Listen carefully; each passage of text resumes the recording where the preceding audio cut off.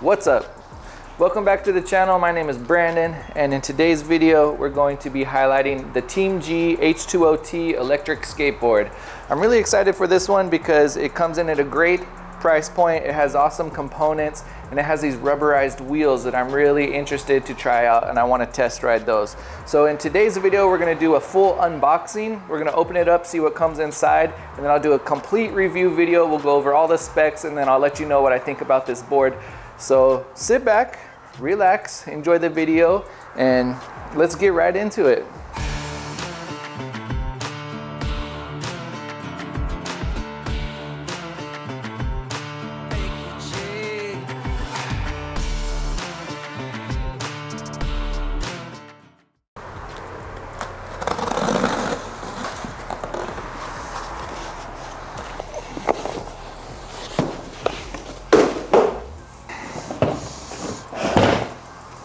And we're double boxed, so let's open up the next one.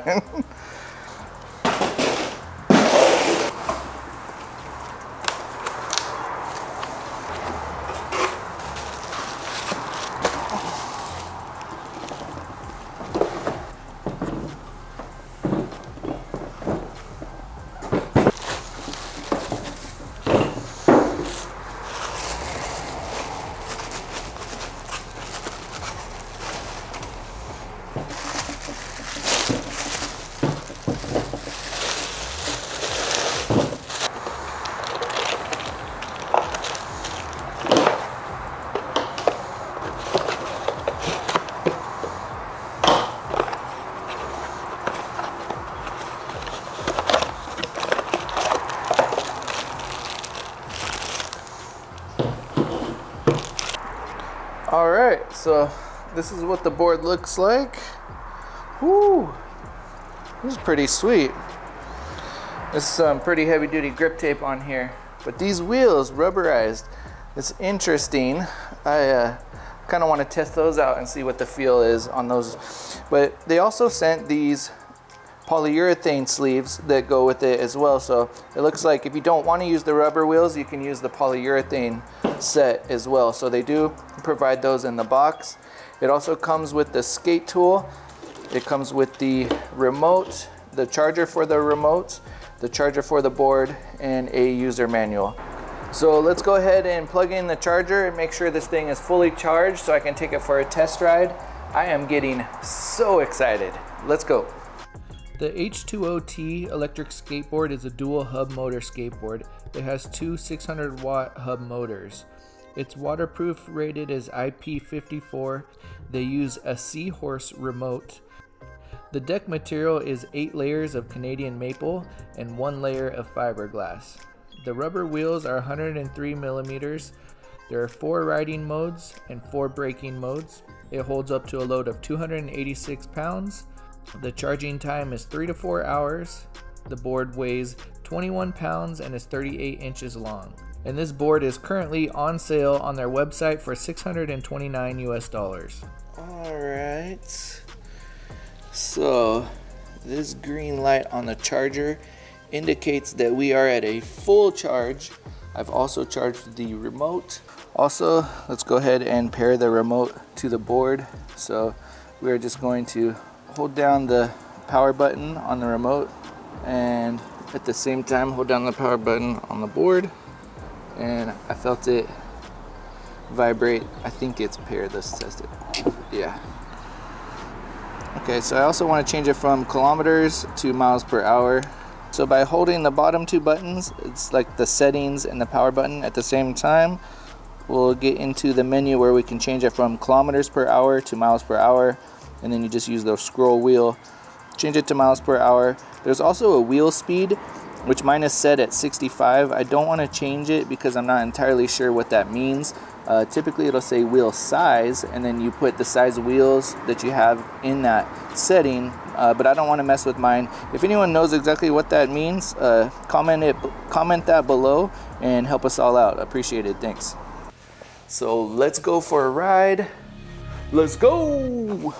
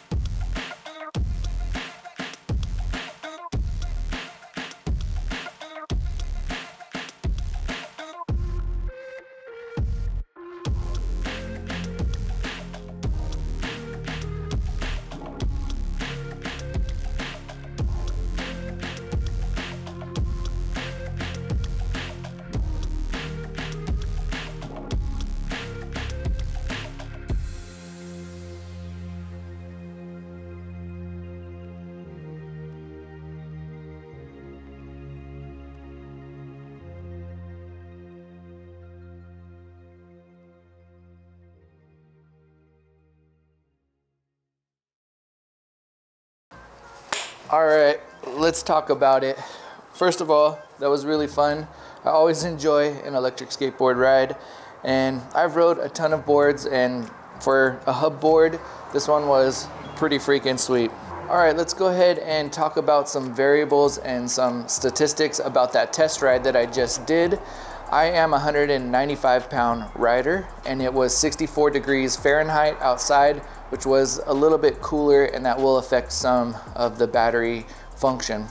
I rode this board and tested this board how I test all of my boards. I ride it in the fastest mode. I ride it the hardest I can. I don't ride it on a flat terrain. I ride it just how I would ride it around town if I was going to the gym or commuting to work or going to get some coffee. So I test it in a real world scenario. It's not on a perfect flat road in the ideal condition that you would normally test a board, but that's just how I do it. I like to give you guys the real world application and let you know how it performs in that scenario. So that being said, let's go ahead and talk about what this board was able to achieve for a rider of my height and in those conditions. I hit exactly 12 miles of distance with this battery. I am running the 9.8 amp hour option that you see on their website. I got exactly 12 miles. Right at the 10-mile range, it started cutting out power on me.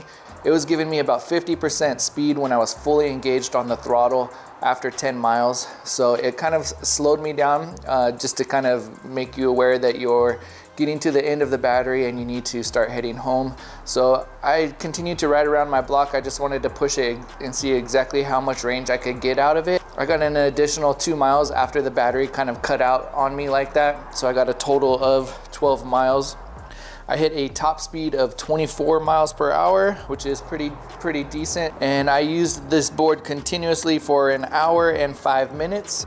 And as you can see from this test, this was not on a flat ground. It says I had 928 feet of elevation gain. So this was going uphill, it was going downhill, on-road, off-road, and you know, this thing gave me exactly 12 miles with a 24 mile an hour top speed. So for a hub board motor in this price range, that's pretty standard. You're gonna get about 20 to 25 miles per hour. You're gonna get about 10 to 12 miles on your distance. So this was right on par where it should be in that price point for the hub motor skateboard. So let's keep talking about it. We're gonna dive even deeper and look at everything on this board here. It is a conveniently sized board. You know, 38 inches is pretty perfect with the wider portions right where your feet go and the concave and the really good grip tape. I think the board size actually is perfect. So on the bottom here, you guys can see that the battery enclosure is a nice hard plastic. I drove through a couple puddles, no issues there. These trucks seem really solid. I tightened them down once for just my rider preference. And these rubber wheels, let's talk about them. So typically on a board that is a hub board, you don't have much options for wheels. Sometimes there's a cloud-like sleeve, which is a wheel that just is a little bit softer. But there's been issues with those, and different companies are coming up with different solutions. And I think this is Teamgee's solution to having a softer ride on a hub motor.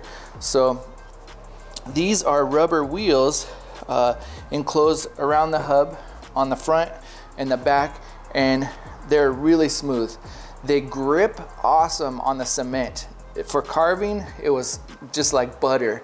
I really felt glued to the ground. I loved how it felt, and it was super smooth when I was carving. You typically feel every bump and crack on a hub motor with the polyurethane wheels, but with these rubber wheels on here, it added just the right amount of cushion, so it felt like I was floating. It felt soft, it felt nice and comfortable on my knees and my joints and everything, no problem whatsoever. So just in that one ride, I was able to test this on some very uneven pavement. I rode it over not just one but several railroad tracks, and it never stopped me or got stuck or started slipping.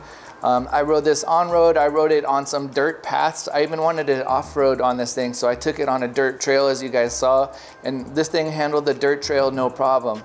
I think that's what sets this board apart from others in this category of the entry-level hub board, is these wheels, and it just comes standard like this. You know, the the true test is how well they last and how long they last like that. But the kind of cool thing is that they send you these polyurethane wheels. So if the rubber wheels start to wear, or you lose some tread, or they run out of life, they already sent you with a backup pair of polyurethanes.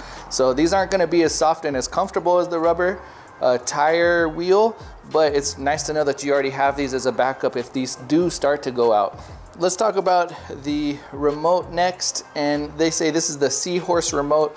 I'm not as familiar with the Seahorse. Typically I see the Hobby Wings, but yeah, it did the trick. No issues with the remote there. So this board is not a race car. It's not super fast. It doesn't accelerate super fast, but it gets you there. You know, we hit a 24 mile an hour top speed. It doesn't get you there right away, but it gets you there. So at this price point, you know, we can't compare it to a belt drive board that costs over $1,000 or higher, $2,000. This is an entry-level hub board. This thing is a cruiser. It's comfortable. It grips the road, it carves, it floats around, and it gets the job done. So if this is your first electric skateboard, don't think twice. You get 2 sets of wheels with this. It hits the standard range, the standard top speed. This thing is just on par, and it comes with a few extra things. So if this is your first board, I think you should definitely pull the trigger. If you guys have questions, make sure to comment below. I usually do my best to answer all of them. So I'll remind you as usual, continue to get outside, stay hydrated, and keep on moving.